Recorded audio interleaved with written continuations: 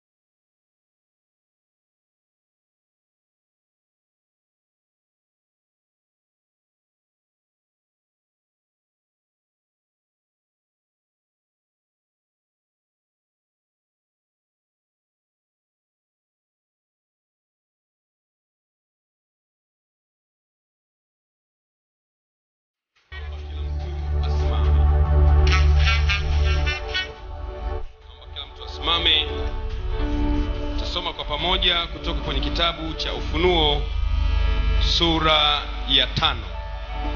Somo langu ni chapa na mihuri ya kichawi. Mwambie mwenzako chapa na mihuri ya kichawi. Hebu ukiwa umesimama tusome hili neno kwa pamoja. Ufunuo sura ya 10, Ufunuo sura ya 5 na kuanzia mstari wa 1. Kisha nikaona katika mkono wa kuume wake yeye aliyeketi juu ya kile kiti cha enzi kitabu kilichoandikwa ndani na nyuma, kimetiwa muhuri 7.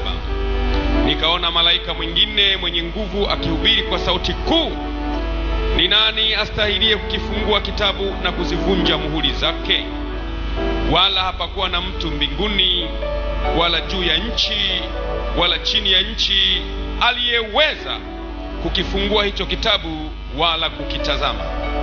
Nami nikalia sana, kwa kuwa hapakuonekana mtu astahilie kukifungua hicho kitabu wala kukitazama.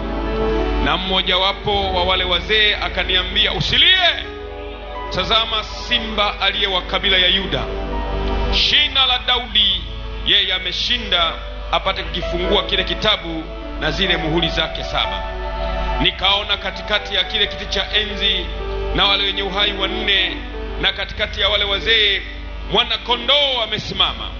Alikuwa kana kwamba amechinjwa, mwenye pembe 7 na macho 7, ambazo ni roho 7 za Mungu zilizotumwa katika dunia yote.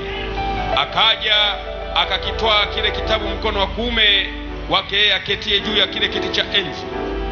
Hata alipokitwaa kile kitabu, hao wenye uhai wanne na wale wazee 24 wakaanguka mbele za mwana kondoo, na kila mmoja wao ana kinubi na vitasa vya dhahabu vilivyojaa manukato, ambayo ni maombi ya watakatifu.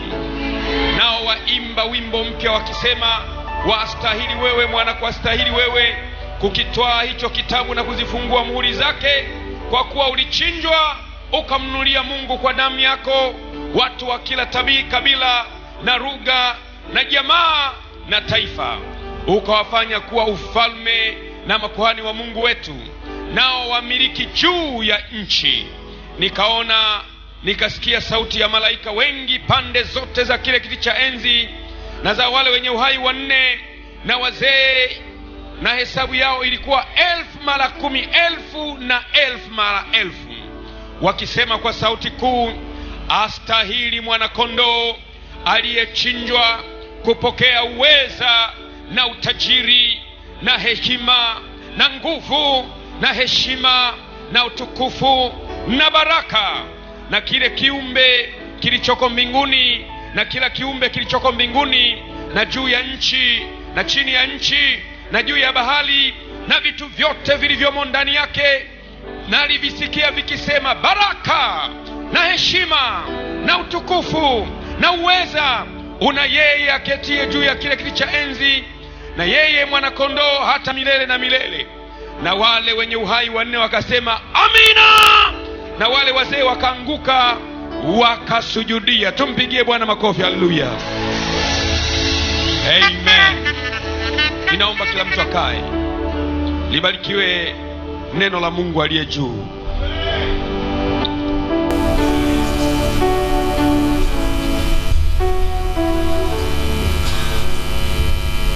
Somo langu, chapa na mihuri ya kichawi. Chapa na mihuri ya kichawi. Mwambie mwenzako, chapa na mihuri ya kichawi.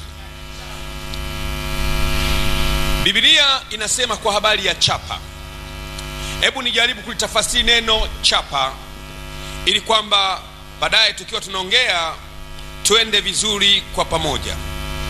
Kwenye Biblia neno chapa limeandikwa mara nyingi sana, lakini unapojaribu kulifuatilia kwa karibu, unakuta maana ya neno chapa ni alama, au Kiingereza mark, alama. Limetafasiriwa kama neno chapa, lakini kwenye Biblia ya Kiingereza linaitwa alama. Hebu nilisoma kidogo hili neno chapa, ambalo kwenye Biblia utalikuta mara nyingi sana. Kwenye kitabu cha Wagalatia sura ya 6 na mstari wa 17, neno chapa nasema, tangu sasa mtu asinitabishe, kwa maana ninachukua mwilini mwangu chapa zake Yesu. Huyo ni mtume Paulo anasema mwilini mwake iko chapa ya kutokutabishwa, kwamba unavyoniona hapa nina chapa, nina alama ya kutokutabishwa. Kama nilivyosema, neno chapa ni alama. Na ndiyo maana utaona kwenye kitabu cha Waebrania sura ya 1 na mstari wa 3 inasema, yeye kwa kuwa ni mng'ao wa utukufu wake na chapa ya nafsi yake. Unaona neno chapa, chapa, chapa, maana yake alama ya nafsi yake.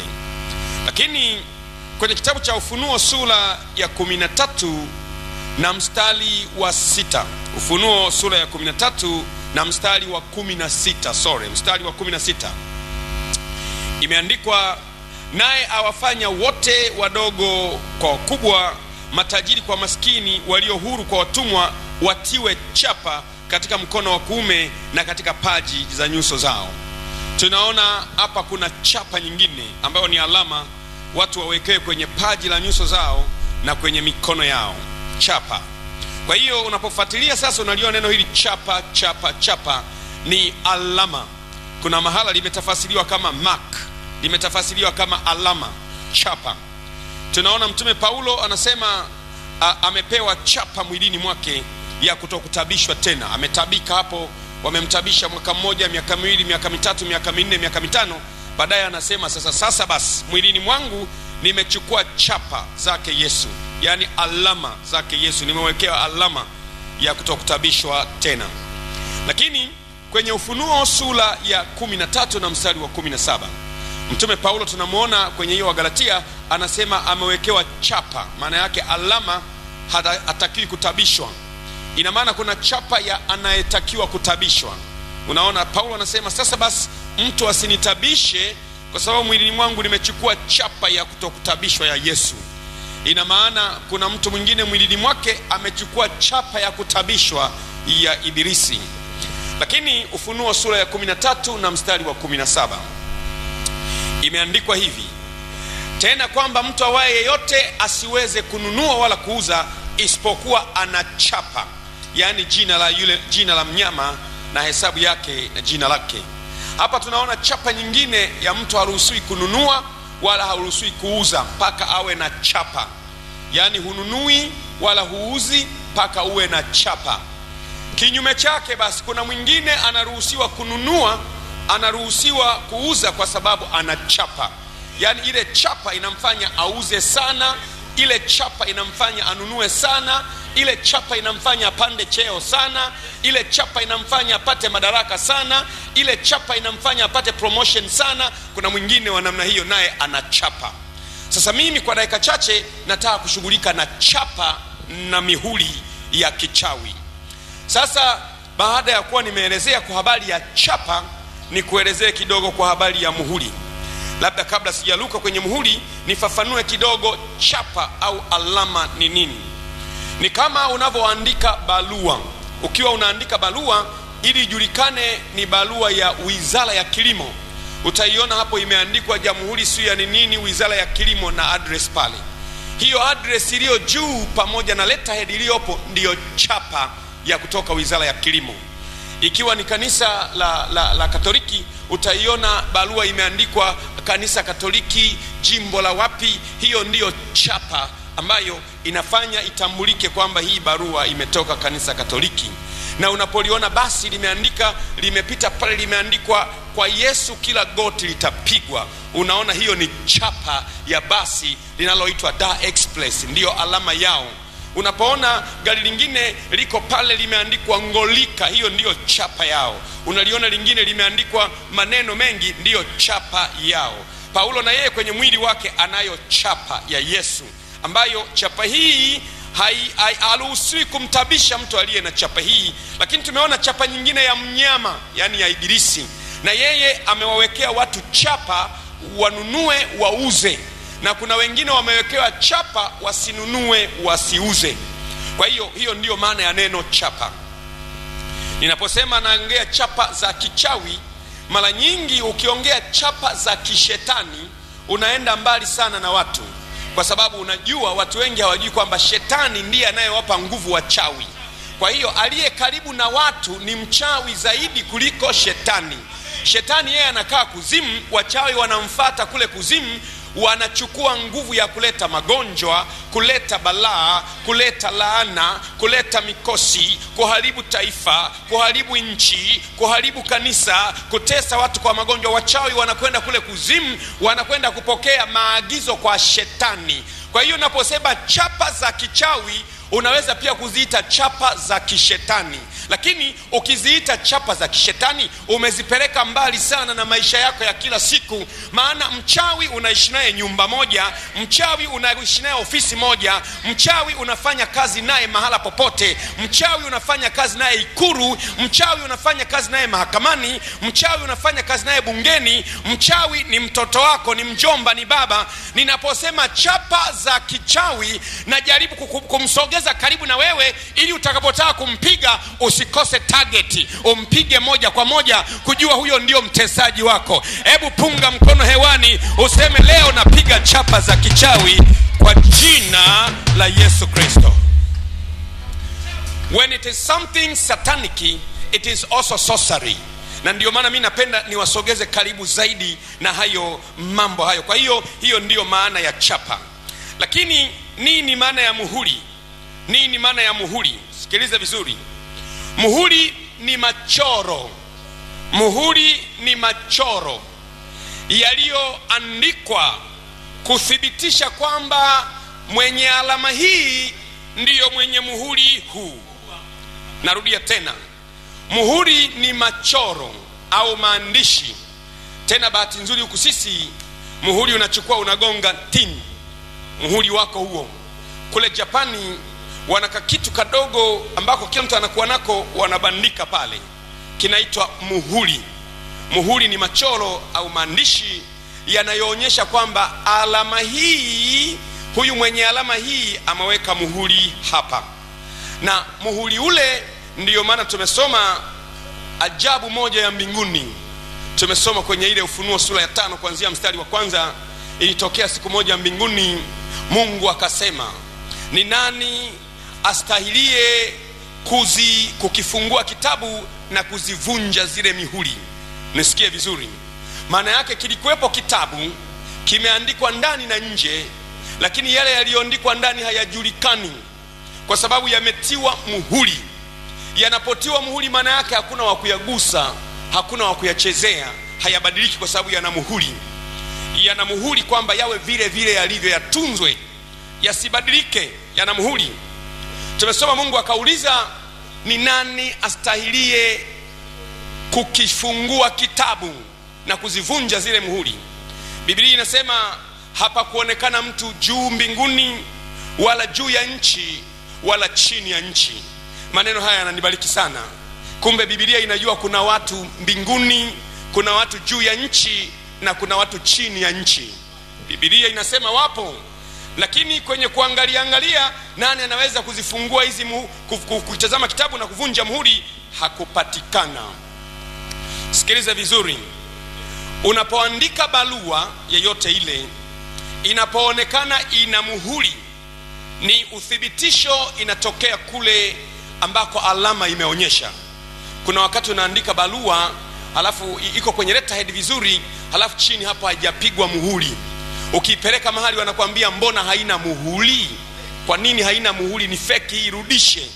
Ingawa alama ipo lakini imekosa muhuri. Ndiyo maana kwenye maandiko utaona mihuri, mihuri, mihuri, mihuri.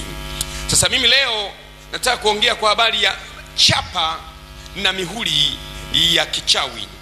Hebu tuanze kutiririka moja kwa moja. Sasa tuanze kuangalia chapa hizi, baadaye tutashuka kwenye mihuri hii. Lakini lengo letu baadaye ni kufuta chapa za maisha yako zilizowekwa na ibilisi katika jina la Yesu Kristo. Hebu twende kwa pamoja. Paulo sasa anasema tangu sasa mtu asinitabishe, kwa maana mwilini mwangu nimebeba chapa zake Yesu. Anasema kumbe kuna chapa ambazo zinawekwa kwenye mwili wa mtu kwamba huyu mtu sasa asitabishwe. Na Paulo anawatangazia, jamani, I have problem free life kwa sababu nina chapa za Yesu katika mwili wangu. Na naomba sasa unisikilize kwa makini sana. Wale watu ambao inawezekana huko na taabu fulani kwenye maisha yako ambayo imekungangania kweli kweli, imeshindikana kutoka. Umejaribu kwa njia mbalimbali lakini taabu ile inakataa kutoka, inakungangania mpaka wewe ufe. Sasa nisikilize vizuri. Kwa nini Paulo anasema mwilini mwake ana chapa zake Yesu? Maana yake mashetani wanapomwangalia Paulo wanamuona ana alama. Tumesema chapa ni alama. Ana alama kwamba haruhusiwi kutabishwa kwa namna yoyote ile, ana alama. Na wanapoangalia ile alama, mashetani wanakwenda mbali kwa sababu ni alama ya Mungu ambayo imewekwa kwa mtu, kwamba mtu huyu haruhusiwi kabisa kutabishwa tena na tena. Na unapotaka kumtabisha, mbingu inaingilia mara moja. Kwa nini unakuja hapa? Huyu mtu ana alama ya kutokupata tabu. Kwa nini unamletea tabu? Kwa nini unaleta tabu? Ondoa tabu zako. Mbingu inaingilia mara moja kwa sababu umemtabisha mtu ambaye haruhusiwi kutabishwa. Ndiyo maana unaona kwenye maisha alama. Kwenye kitabu cha Ufunuo, kwenye kitabu cha Mwanzo sura ya 4 na mstari wa 15, najaribu kuonyesha tu alama ambayo neno chapa anakuwa nayo mtu. Kwenye kitabu cha Mwanzo sura ya 4 na mstari wa 15, Bwana akamwambia Kaini, kwa sababu hiyo yote atakayemua Kaini atalipizwa kisasi mara 7. Bwana akamtia Kaini alama. Hili neno alama ndilo hilo kwenye Ufunuo limetumiwa neno chapa. Bwana akamtia chapa, akamwambia mtu amuonaye asije akampiga. Unaona sasa, kumbe kuna chapa unawekewa ili mtu akikuona asikupige, na kuna chapa nyingine unawekewa ili mtu akikuona akupige. Ukifika mahali tu unapigwa, nayo ni chapa ya kinyume chake. Mtu amewekewa chapa, ukifika mahali tu tayari wanaanza kukupiga. Kila mtu anaanza kulalamika, mbona umekuja hapa, mbona asubuhi sana, unakwenda wapi, kwani nilikwambia? Kumbe una chapa ya kupigwa. Utaona kwenye Biblia alama ambazo ni chapa. Hesabu sura ya 2 na mstari wa 2, wana wa Israeli watapanga kila mtu penye beramu yake na alama za nyumba za baba zao.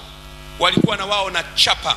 Ukifika mahali unaona hii chapa ya nyumba ya Yuda, hii ni chapa ya nyumba ya Lawi, hii ni chapa ya nyumba ya Simeoni, hii ni chapa ya nyumba ya Naftali. Unawatambua kwa hizo alama zao. Utaona kwenye maandiko tena na tena Mungu anawatambulisha watu kwa kutumia alama. Unaona kwenye Yoshua sura ya 2 na mstari wa 12 Yoshua sura ya 2 na mstari wa 12, basi sasa nawasihi niapieni kwa Bwana ya kuwa nimewatendea hisani, ya kwamba ninyi nanyi mtanitendea hisani nyumba ya baba yangu, tena nipeni alama ya uaminifu. Huyo sasa ni Rahabu, anawaambia wale wapelelezi, jamani, nimewaficha, nimewaweka ndani ya juu ya ugungu. Ninaomba na nyie mtakapokuja kupiga mji huu msinipige, lakini niwekeeni chapa, alama ya uaminifu, kwamba mtakapokuwa mnakuja kuna chapa fulani. Ndio akamwambia, basi utaweka uzi mwekundu, tutakaouona ule ni chapa, kwamba hatutakiwi kuwaua pale, hatutakiwi kuingia pale, ni chapa. Unaona, utaziona chapa tena na tena na tena kwenye maandiko, utaziona zimeendelea chapa. Na sasa unisikilize vizuri ninapotaka kuingia kwenye general concept. Utaona hata Paulo alipokuwa anaandika barua alikuwa anazionyesha kwa chapa, kwa alama. Wathesalonike wa 2 sura ya 3 na mstari wa 17. Wathesalonike wa 2 sura ya 3 na mstari wa 17. Salamu zangu mimi Paulo kwa mkono wangu mwenyewe, hii ndiyo alama katika kila waraka, ndiyo mwandiko wangu. Unaona, mwandiko wake ulikuwa ndiyo chapa yake. Mkiona tu hiyo mnajua huyu ni Paulo. Mkiona tu pale mnajua huyu ni Paulo kwa sababu ya ile chapa. Sasa unisikilize kwa makini, tupige hatua nyingine tena kuelekea kwenye muhuri. Ndiyo maana unaona sasa kwenye kitabu cha Ufunuo tunaelekea kwenye muhuri. Kumbuka somo langu ni chapa na mihuri ya kichawi. Kwenye kitabu cha Ufunuo sura ya 9 na mstari wa 4 naanza kuelezea kidogo mihuri, kwa sababu karibu kila mtu anaujua muhuri maana yake ni nini, chapa na muhuri. Ufunuo sura ya 9 na mstari wa 4, Revelation chapter 9 and verse 4, wakaambiwa, msiadhuru majani ya nchi, wala kitu chochote kilicho kibichi, wala mti wowote, ila watu wasiokuwa na muhuri ya Mungu katika paji ya nyuso zao. Anasema msiwadhuru watu, msidhuru chochote, ila wale wasiokuwa na muhuri ya Mungu katika paji ya nyuso zao. Kwamba kumbe Mungu na yeye akimkubali mtu anakutia alama ya damu ya Yesu, hapa anakupiga na muhuri wa arabuni ya wokovu wake ambaye ni Roho Mtakatifu. Unapigwa muhuri, unajulikana kwamba huyu ni wa Bwana huyu. Wanaambiwa hapa mdhuru majani na nini lakini msidhuru majani, lakini muadhuru wale wasio na muhuri wa Mungu katika nyuso zao. Hebu muulize mwenzako, je, una muhuri wa Mungu? Una muhuri wa Mungu? Una muhuri wa Mungu? Muulize mara 4, una muhuri wa Mungu? Una muhuri wa Mungu? Una muhuri wa Mungu?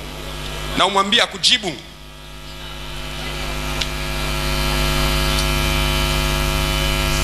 Tunaona muhuri. Tunaona muhuri. Kumbe muhuri ukipigwa, muhuri wa Mungu usidhurike. Lakini kuna muhuri mwingine ukipigwa, matatizo ya kupate. Unaona, kwa mfano tulisoma wote kwa pamoja kwenye kile kitabu cha Wafalme. Tuliwahi kusoma tukasema Ahabu akachukua barua akaiandika kwa jina la mfalme, na akachukua pete ya muhuri wa mfalme akaipiga ile barua kwamba Nabothi afe, apigwe kwa mawe. Unaiona barua nyingine hiyo ina muhuri, imewekewa ili mtu apigwe kwa mawe, ili mtu auawe. Muhuri wa kifo, muhuri wa kuuawa, muhuri wa kuteketea. Na kweli barua hiyo ikaenda kwenye mji unaitwa Yezeli. Ilipokuwa imeandikwa na mchawi anaitwa Yezabeli, akaweka na muhuri pale wa kifo. Hiyo barua ikaenda moja kwa moja mpaka kwenye mji wa Yezeli.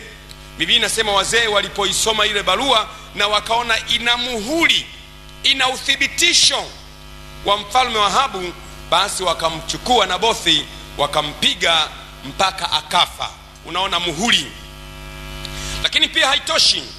Ukisoma kwenye kitabu cha Esther, ile Esther sura ya 3, kwa wakati wako utasoma, maana kimbia nina kiu na mihuri na chapa za kishetani. Ile Esther sura ya 3 kuanzia mstari wa 1 utasoma kwa wakati wako. Haman akaingia kwenye utawala, akawa ndiye waziri mkuu wa eneo hilo, na mfalme akatoa amri kwamba watu wote wawe wanamuinamia Haman. Ilikuwa ni amri ya mfalme.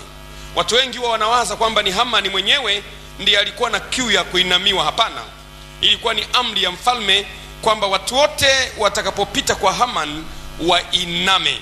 Hebu nikusomee kwa haraka haraka Esther sura ya 3 na mstari wa 1. Kumbuka somo langu ni chapa na mihuri ya kichawi. Hebu kama unanisikia vizuri punga mkono, sema asante Yesu kwa nyakati zetu. Vizuri sana. We thank you God for our times. Tunamshukuru Mungu kwa nyakati zetu. Manabii na watu wengi wenye haki waliowahi kuishi walitamani kuziona nyakati zetu, wala hawakuziona. Umebarikiwa wewe unayeishi katika nyakati hizi, nyakati ambazo jua la haki limezuka, nyakati ambazo wewe utatoka kama ndama wa mazizini, utalukaluka na kusema huyu ndiye Bwana, nasi tuifurahie kazi yake na mikono yake. Hili ndilo kanisa litakayoiona saa ya mwisho. Ninaona kuna jambo angani limekaa pale, linatembea tembea nchi nyingi, linakwenda Marekani, linakwenda Uingereza, linakwenda Japani. Ninaona kuna wingu la utukufu limekaa angani pale, linatafuta mahala pa kuingilia upenyo duniani. Linasakasaka lile wingu la utukufu lipenye, liingie wapi, lifike wapi. Lakini naona Mungu amekupa neema, wewe unayeona dalili za wingu la Mungu kuingia kwako, na kwamba tawala za dunia ziwe za mwana kondoo. Hebu mwambie mwenzako, na jambo hili ni jepesi machoni pa Bwana. Mwambie jambo hili ni jepesi machoni pa Bwana. Nisome sasa Esther sura ya 3 na mstari wa 1, kwamba Haman ilitolewa amri na mfalme kumuinamia Haman. Baada ya hayo mfalme Ahasuero alimuongezea cheo Haman bin Hamedath Mwagagi, akampandisha, akamweka kiti chake juu ya maakida wote waliokuwa pamoja naye na watumishi wote wa mfalme walioketi mlangoni pa mfalme. Wakainama na kumsujudia Hamani, maana ndivyo alivyoamuru mfalme kwa habari zake. Bali Mordekai hakuinama wala kumsujudia. Unaona, mfalme akasema, bwana huyu bwana amepata promotion, sasa ni waziri mkuu, na jamani anapopita watu wote mnainama. Lakini Mordekai akakaidi amri halali ya mfalme ya kumuinamia Haman, kwa maana yeye alikuwa Myahudi. Sasa huyu bwana alipoona Mordekai hainami, akatafuta jambo sasa ambalo nataka kulisoma mstari wa 8. Watu wengine walifikiri ni kwamba ni matatizo ya Wayahudi, lakini ni kwa sababu Mordekai hainami. Huyu bwana akaona donge ndani yake. Kwa nini watu wote kwenye lango wanainama? Nikitipita mimi Hamani watu wote wanainama, na huyu Mordekai kwa nini hainami? Hainami kwa sababu sheria yake inamwambia usimwabudu Mungu mwingine ila mimi, kwamba wengine wote wakiinama sio lazima na mimi niiname. Mambo ya wengi wape hayamo ndani ya Biblia. Ndani ya Biblia ni Mungu mpe, sio wengi wape. Wameinama wengine wote kwenye lango, kila mtu kila mtu kila mtu kila mtu Mordekai yeye amesimama wima. Na huyu Hamani akaona, bwana, kwa nini huyu anakaidi hainami? Hatuinami kwa jina la Yesu. Hatuinami kwa wachawi na waganga wa kienyeji, hatuinami kwa wasoma nyota na wasihiri, hatuinami kwa wapiga lamri na watu wa kila namna. Tunamuinamia Mungu aliye hai. Hatuinami. Mtu aseme hatuinami. Basi Hamani alipoona hainamiwi, ule mstari wa 8 nasoma, basi Haman akamwambia mfalme Ahasuero, kuna taifa moja waliotawanyika na kukaa mahali katika mataifa walioko katika majimbo ya ufalme wako, na sheria zao zimefarakana na sheria za kila taifa, wala hawazishiki amri za.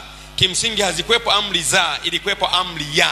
Ilikuwa ni moja tu, ile ya kuinama. Lakini Haman kwa sababu amepata nafasi, anachombeza kwa mfalme kwa amri mbalimbali. Hawa mabwana hawazishiki amri za mfalme, lakini kimsingi ilikuwa ni amri ya kuinamiwa.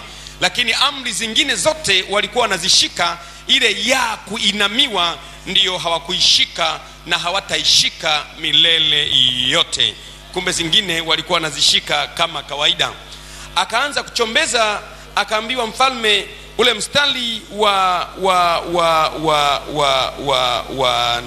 8 niurudie tena.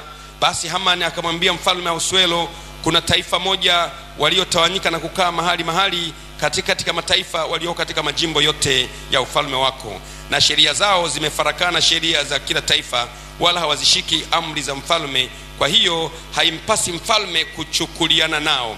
Basi mfalme akiona vema na iandikwe kwamba waangamizwe, nami nitalipa talanta 10,000 za fedha mikononi mwao watakaosimamia shughuli hiyo, waziweke katika hazina ya mfalme.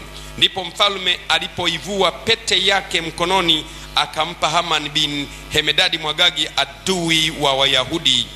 Kisha mfalme akamwambia Hamani, ndiyo fedha umepewa, na watu pia, kafanye uonavyo vema. Basi waandishi wa mfalme wakaitwa siku ya 13 ya mwezi wa kwanza, na barua zikaandikwa na vile Hamani alivyoagiza vyote, kwa maakida wa mfalme na maliwali waliokuwa juu ya kila jimbo na wakuu wa kila taifa, kila jimbo kwa mwandiko wake. Kila jimbo kwa mwandiko wake. Hebu sema kila jimbo kwa mwandiko wake. Maana yake kila jimbo na alama yake. Wasije wakasema imetolewa photocopy ilikuwa inakwenda jimbo fulani. Kila jimbo na mwandiko wake, na kila taifa kwa lugha yake, zikaandikwa kwa jinsi la mfalme Ahasuero, na kutiwa muhuri wa pete yake.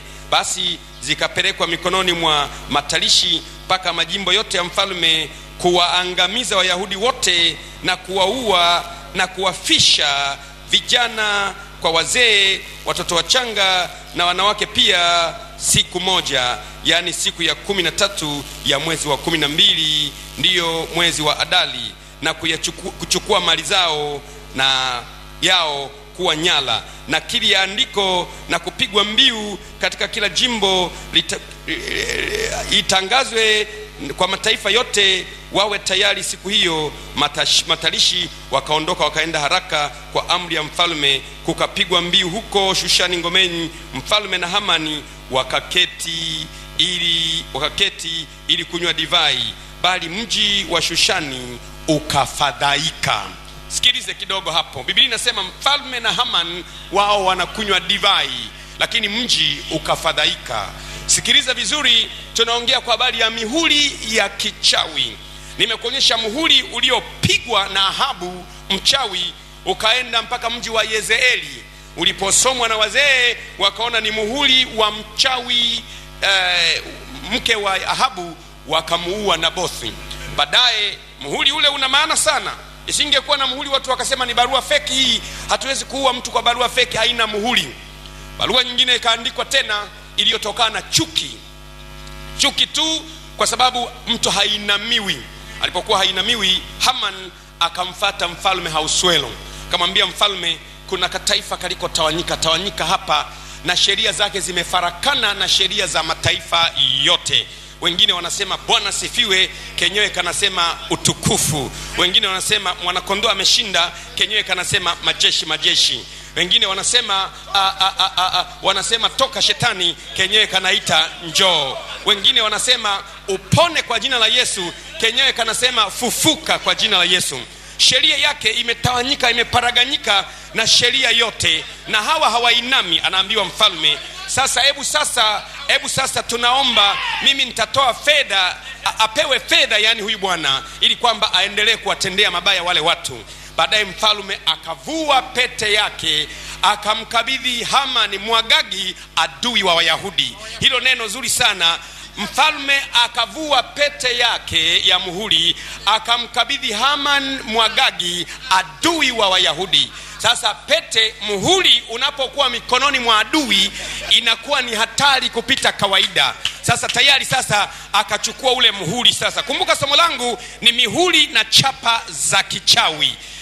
Wanazo sasa tayari. Haman ana muhuri tayari, amepewa atie muhuri kila mahali. Tia muhuri wa kansa hapa, tia muhuri wa balaa hapa, tia muhuri wa laana hapa, tia muhuri wa kifo hapa, tia muhuri wa kunywesha sumu hapa, tia muhuri wa kupulizia sumu hapa. Nataka nikwambie kwamba unatakiwa ujue sumu zote zinatoka kwenye miti au mawe yaliyoumbwa na Mungu mwenyewe. Nataka ujue kabisa kwamba Mungu ndiye muumba wa vitu vyote. Ama ni sumu ya poda, ama ni sumu ya unga, ama ni sumu ya kunywa, ama ni sumu ya kuingia ndani ya damu, hakuna sumu inayotokea mahala pasipokuwa. Sumu zote ama ni miti, ama ni mawe, ama ni wanyama, ama ni ndege, ama ni hewa iliyoumbwa na Mungu anayeishi ndani yetu. Ina maana wewe unacheza makita, kwa sababu sumu imeumbwa na Bwana, mwili umeumbwa na Bwana, damu imeumbwa na Bwana, figo zimeumbwa na Bwana, kanisa limeumbwa na Bwana. Yani unazungukia pale, unaluka pale. Na mimi nakutangazia tunaingia kwenye ulimwengu usiokuwa wa kawaida wa kutembea kwenye ahadi ya Bwana. Biblia inasema hata wakinywa kitu cha kufisha hakitawadhuru kabisa. Wataweka mikono juu ya wagonjwa nao watapata afya. Na kutangazia leo ile mihuri ya kichawi na chapa za kichawi zilizoandikwa kwenye maisha yako, zikawekwa ndani ya figo, ndani ya ini, ndani ya moyo, ndani ya kichwa, na zivunja leo katika jina la Yesu. Hebu watu wote waseme amen.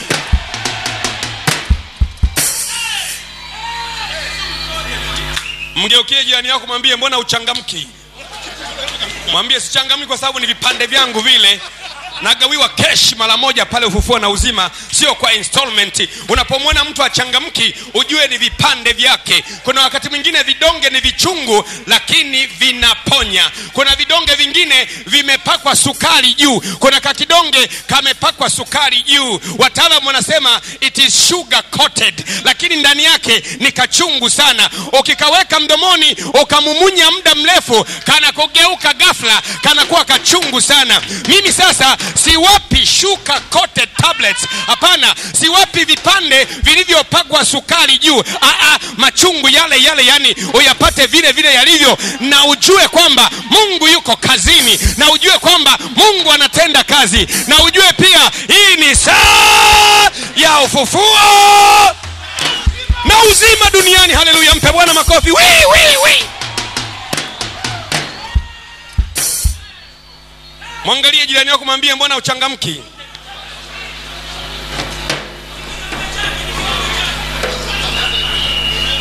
Mwangalie kwa macho, mbona uchangamki?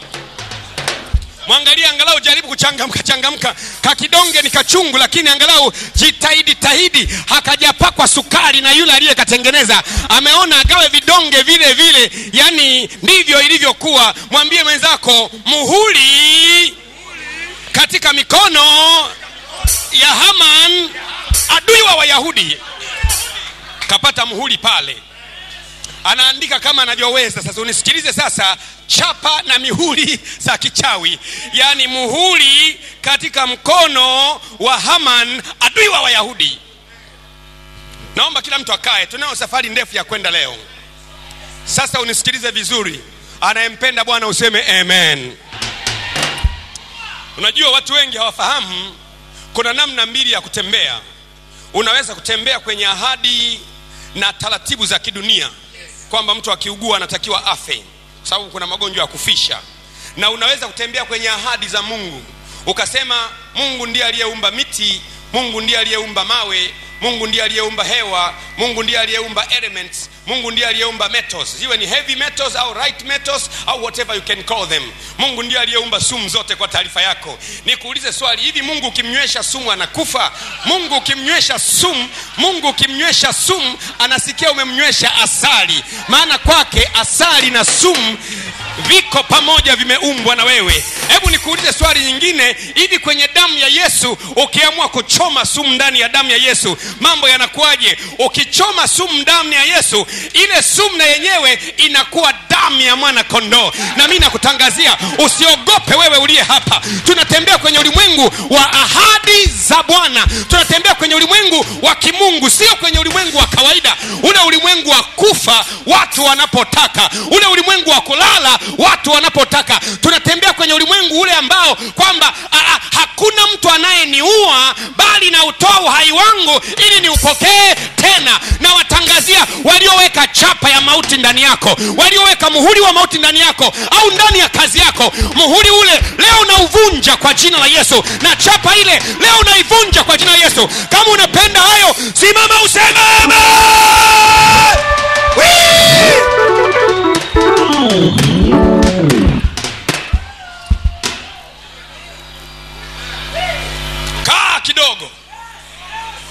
Kaa kidogo. Ndege ndi inatafuta kasi. Unajua kama sio helikopta lazima ikimbie kwanza chini. Inakimbia huyo nkeche. Baadaye unaona tairi za mbele zinainuka, baadaye inaondoka mawinguni. Sasa hii sio helikopta leo, linaanzia chini kwanza hilo, baadaye linababuka kwenda juu ili mtu apate vidonge vyake. Geukie mwenzako mwambie tena, umeona vidonge hivyo, mwambie 4 leo, 4 kesho, 2 kesho kutwa. Au kama sio hivyo, 1 mchana, moja asubuhi, 1 mchana na nyingine jioni. Wanasema masaa 8 8 hours, yani iko ndani ya masaa 8. Ukigeuka kushoto ipo inakaa ndani ya damu mpaka unajiuliza, jamani ni kitu